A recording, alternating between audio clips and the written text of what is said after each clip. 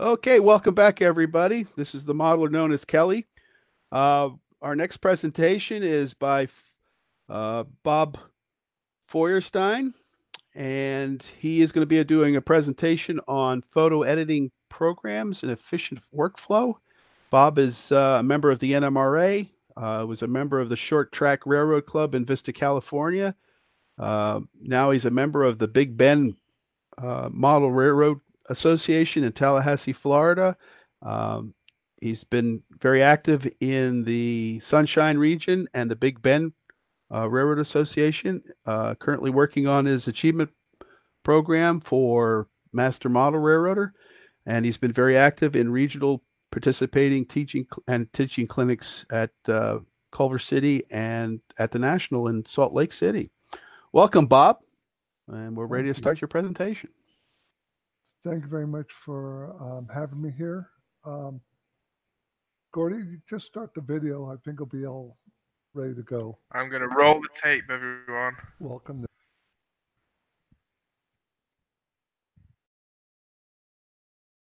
Segment to fit your scale modeling. And in this part, I'm going to give you the purpose of some of the tools that are in photo editing programs and the workflow, which tool should come before the next. I'd like to introduce myself. My name is Robert Feuerstien. I have 58 years in the field of photography. 27 years was split up between 18 years at the Los Angeles County District Attorney's Office, 9 years in the County of San Diego, working in all the different departments, including the Sheriff's Department. Welcome.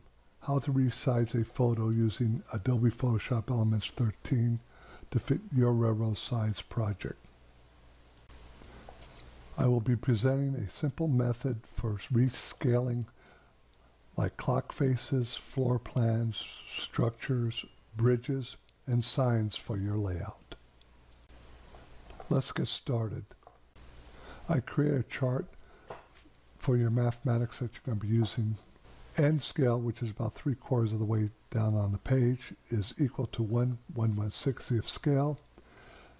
In this example, we're going to be using a clock face for my model railroading. It's going to be 0.144. If I don't know the measurements, but let's say I have a door, most doors are 72 inches. You convert that and it'll be 0.494 for end scale.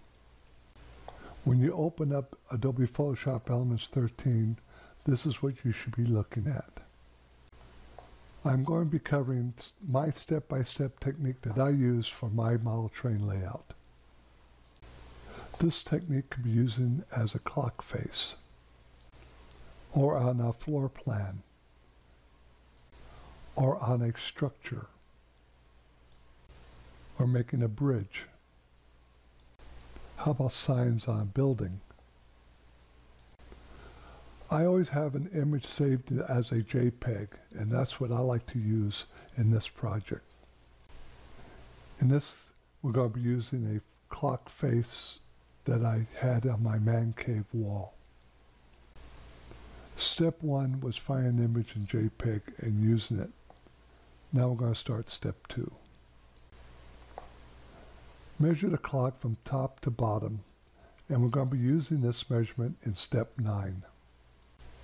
What we are going to be creating in the next 6 steps is what you see on this screen. On the left, you'll see the photo that you took and you're going to be using, and this right side will be something we call a transparent canvas. Make sure that you open up Photoshop Elements as an expert. You can locate that at the top of the program. Above the clock face, there are 4 words. One is in black, which it says expert. This is what you'll be looking for. Throughout this program, you'll be able to do 2 different ways to do each step. One is the long way, which is image, resize, image size. Or you can use the keys alternate, and while holding that down, hit Control while holding that down, press I. As you see on the screen, image size, you're on the very middle, you'll see document size. This is what we're looking for: the width, the height, and the resolution. Being 8 by 10, 300 resolution. The answer to your question in this step is, if yes, go to step 5. If it's not, then go step 4. And in this case, we are going to step 4. We have determined now we have to change the clock to 8 by 10, 300 resolutions. This is how we do it. We're seeing every box that's going to be changed when we finish with this program. The pixel dimensions will change automatically when you change the document size and the scale styles. I like to start off by resample image. I choose bicubic shaper, best for reduction. On the bottom left side, I have all 3 boxes checked. Scale styles, constraint proportions, and resample image, which I mentioned before being bicubic, best for smooth gradients. I like to work in inches, so you'll see under resolution, I typed in 300 and I'm choosing pixels, inches. Now I'm going to change the document sizes to inches. The document size now is complete. The width is 8 and followed by inches. The height is 10 followed by inches. And the resolution is 300 pixels and inches. To save it, we press OK, which is in the upper right hand corner. We have just finished the image on the left side. Now we're going to work on creating the image on the right side, which we call transparent canvas.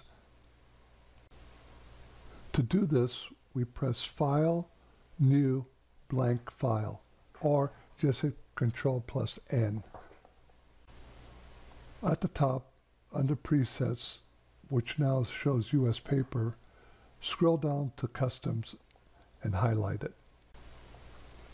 Look at the bottom for background contents.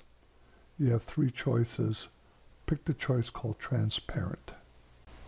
Resolution, make sure it says pixels, inches. If not, this is how you change it. Make sure it says resolution 300. If not, type in 300 at this location. Now what we're going to do is make sure that the width and height are in inches. Now let's make sure the width is 8 inches. Make sure now the height is 10 inches. If not, type it in. The purpose of the color mode is to make sure you're in color, or do you want to make it black and white? Well, in this case, we want to make it color. So what we do is we go to color mode and open up RGB color. In this step, we want to change the name of the document, and here's how we do it. Where it says name at the top of the document, type in clock for 1/160th, or whatever name you prefer to describe this image. Now press OK to save it. Up to this point, we have accomplished having 2 images, both left and right, both in height, width, and resolution being exactly the same. Now we are going to be starting the process of taking the clock face and putting it onto a transparent canvas. How do we get the images side by side? So first what we will do is go to Windows, Image, Tile. And this is the way it should look at this point. We are now going to start removing the clock face from its background. Look for the Quick Selection tool. Under Select, it's a wand with dashes around it.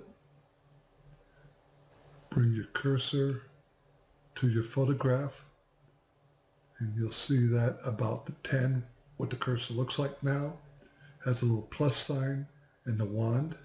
Click on it, and you just drag it around the outside perimeter to create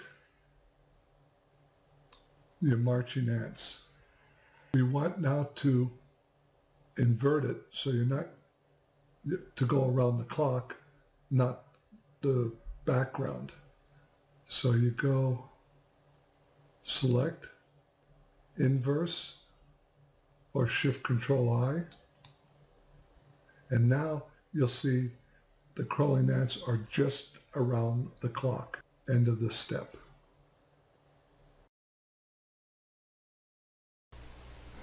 At the top in the black field, you'll see the word edit.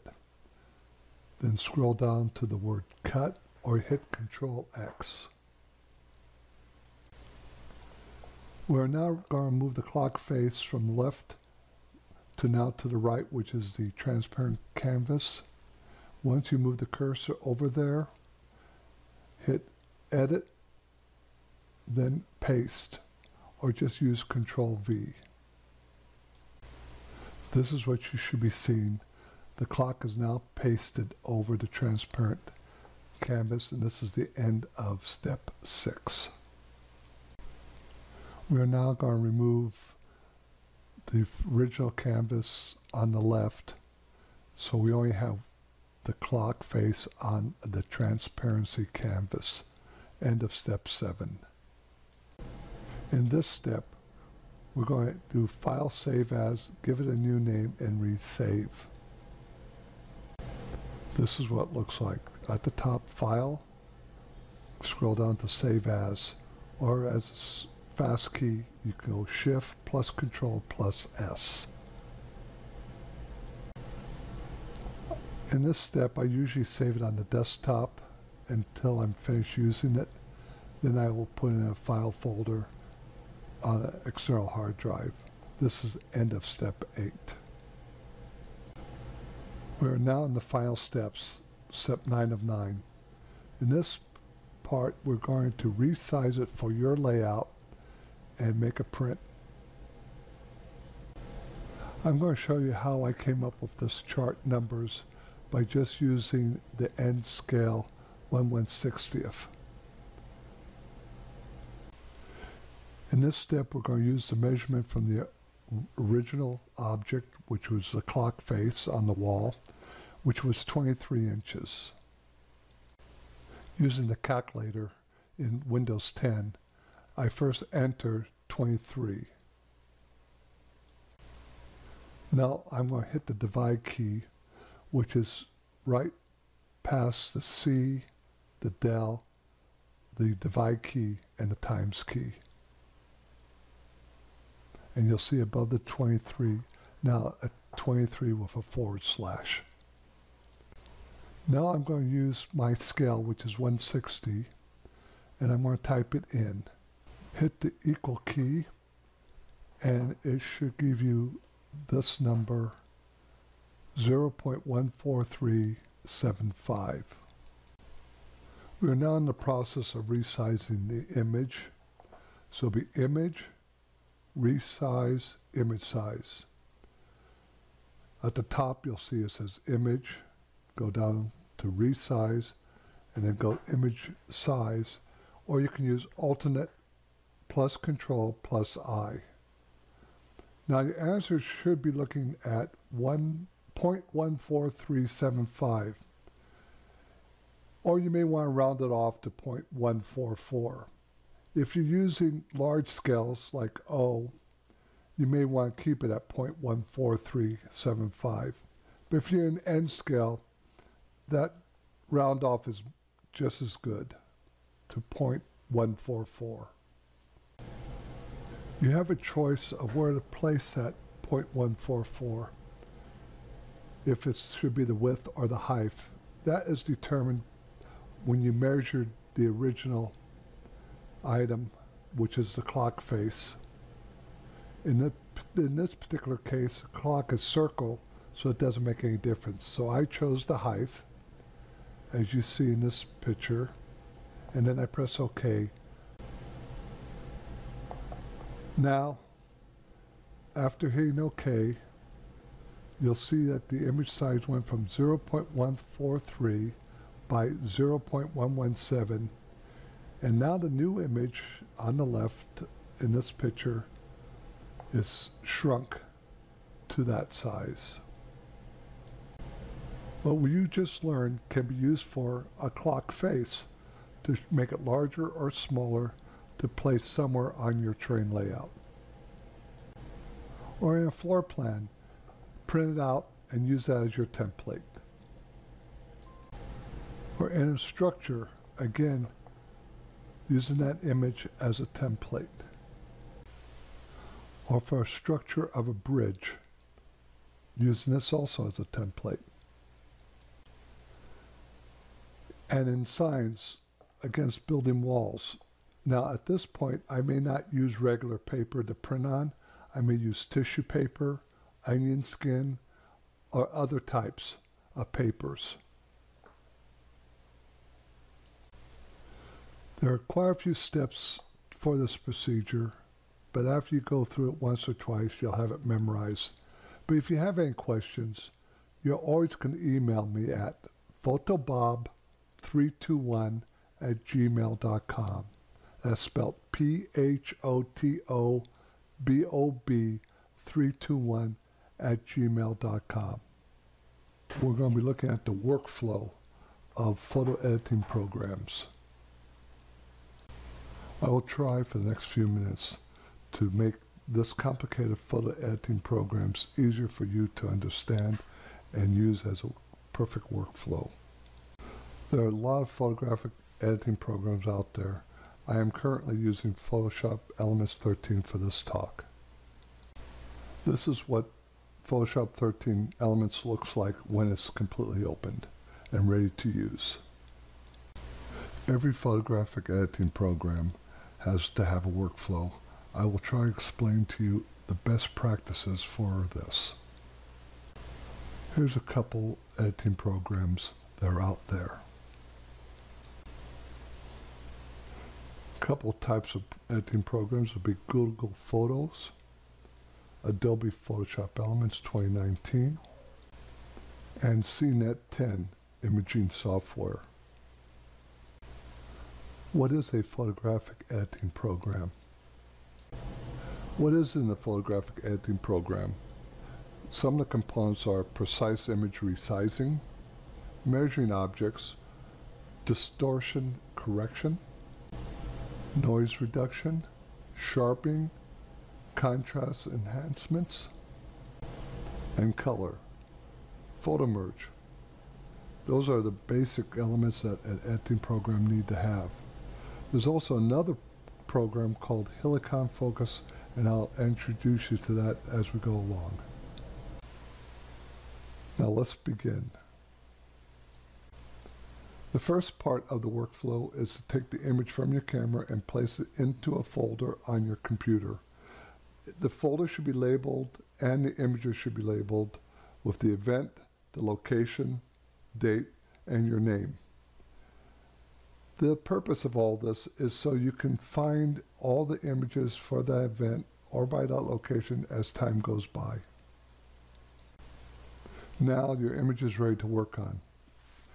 In this workflow, we will talk about focus correction, adjust lighting, adjust color, unsharp mask, noise removal, and how to save it. We just saved it, but where do we want to save it? Do we want to save it in the cloud or on your computer or both? This is also part of the workflow.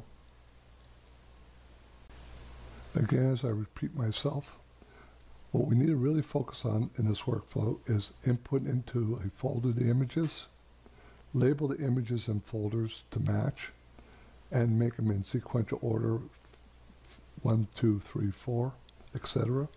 And then work on the images independently in a photo editing program. Input images into a folder. Label the image and the folder. This part of the workflow is now finished. Now let's work on the images. First, let's talk about a couple programs. There are a couple of programs out there to help Photoshop Elements. One's called Helicon Focus, which sharpens the depth of field from foreground to background. Another one is called Photoshop CC, which also has what they call auto blend layers, which Photoshop Elements does not have. Here's an image of the box that Helicon Focus comes in. Photoshop CC means it works in the cloud. And if you notice in the upper left-hand corner, it has the letters PS instead of Elements. This is how you know which version of Photoshop you have and what type of Photoshop you have. And when you want to look for the auto blend layers, you'll see at the bottom with the arrow, and I circled it, what you're looking for. Or you can hit Control T to find it. We just finished programs. Now let's go into editing. In workflow editing, it is a sequential order of each problem that needs to be resolved in the image. So the first thing I do is adjust for the lighting. I just mentioned a couple of programs, Helicon and also Photoshop CC. In this case, I'm using Photoshop Elements 13, and you can tell by the logo in the upper left-hand corner of this particular Photoshop. How to find the lighting. You go to Enhance, Adjust Lighting, and you got three choices: shadows and highlights, brightness and contrast, or levels. The image is open already, and you look at it and say, well, the shadows are too dark. I need to see what's inside the shadow area of the picture. So I go to Adjust Lighting and Shadows and Highlights, just to focus on those parts. Well, if the picture looks not too contrasty, or it's not bright enough because I made a mistake when I was using the camera, well, then I'll go to Brightness and Contrast. If I want to combine all that together in one simple motion, I can also use levels, or using a speed key called Control+L. Now let's adjust the color of the photograph that's still open. In this step, with the photograph still open, you'll notice that there is that icon for Photoshop 13. I'm still there. What I'm adjusting is the color, so I go down from Enhance to Auto Color, and then I have multiple choices to pick which tool I need to use for this particular photograph. Remove color cast. It could be if the predominant color is green and you want to remove it, you can remove just that one color. How about hue or saturation? You'll have to play with that one to see what it does. How about remove color? Well, that's just like to remove color cast, but this one is remove a complete color or replace a complete color, which is the next step down. Adjust color curves. You can open this field up and it gives you the overall picture, and you'll see sliders to adjust. For all the rest of these steps, you need to work on them one at a time and see what works best for you. In this step, I very seldom use an unsharp mask. The purpose of this is when you have scanning errors, which meaning you take an image from a tabletop scanner, it may become a little bit fuzzy, just a tiny bit because of the glass. To fix it, we use the unsharp mask. To use it, you go to the top of the screen and say Enhance, look for the unsharp mask, and when you open it, to your right is your tools. You have the image itself, and you can zoom in on it or zoom out by using the minus magnifying glass or the plus, and right now it's at 60% magnification. How much percent do you want to sharpen it? So you slide the slider to the left or right. Then sometimes what you do is you'll move the radius at 1.0. You may make it 4.0 and slide the slider for percent higher or lower. Or you may do the threshold. It's just playing with the sliders and zooming in and zooming out to see what the correct amount of sharpness is required. When you're finished, you go ahead and hit OK. Noise removal. First, what is noise? Noise is what we used to call grain in the photograph. Nowadays, it is speckles that are red, green, blue, orange in neutral areas like sky or in gray tones like in sidewalks. To open up noise removal, you go to Filters, Noise, and you've got 4 choices here: add noise, despeckle, dust or scratches, medium, or reduce noise. Play with each one of these to see how the image changes. Let's save the file. To save the file, you go File, Save As, and now what type of saving are you doing? There are multiple choices in every editing program. If I'm going to continue working photograph in this program, I'll save it as a PSD, as highlighted here. But the file item, I will save it as a JPEG. There are something called bitmaps and GIFs, all sorts of other things that you see, PNGs, TIFFs. Read up on them by Google search, what each one is used for. But most of the time, you save it as a JPEG. Now I'm ready to recheck that the image is in the correct folder and it's labeled correctly after saving it. This is a recap sheet of everything that we just covered. Photo is on your computer in a folder. It's ready to work on. So what's the 6 major steps that I did? Is a picture out of focus? Is it out of focus because of what they call depth of field? If it's out of focus or depth of field, you may use a program called Helicon Focus. The second part is adjusting lighting, then color, then unsharp mask, removal of noise, and then resave it. Like I said, I usually save it as a PSD if I'm continue working on it, but once it's finalized, I save it as a JPEG. These 6 steps you may or may not use, but you have to evaluate each one of them before the picture is completely corrected.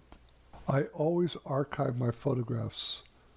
I have it in the cloud, I have it on my computer, I may even have it on a flash drive or a memory stick, but I save it in 2 or 3 places just in case the computer or any one of those other places stop working.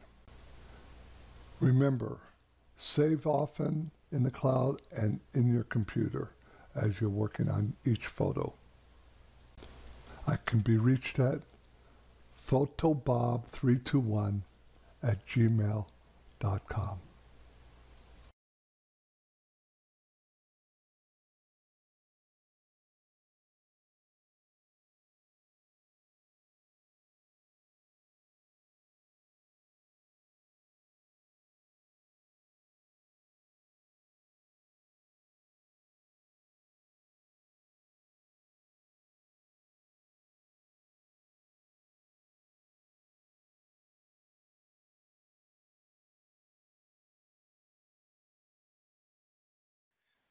Okay.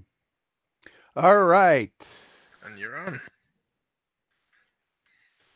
Thank you, Robert. Great presentation. We've got a couple of questions for you, or at least one I can find here. Are the original photos that you work with in JPEG or RAW? I usually work in RAW because I have a large enough computer system but when I send them to someone, I use JPEG. Okay. And what's the difference between the two as far as what you could do with them or how you use them? Well, in RAW, usually when a photographer makes a mistake on a setting, they can fix it very nicely. Where JPEG, you can't do it as well. Okay, I think that's it. Well, thank you, Bob. You're very welcome. Great, again, another great presentation, and hope to hear from you soon. Thank you. Thanks for having me. You're welcome.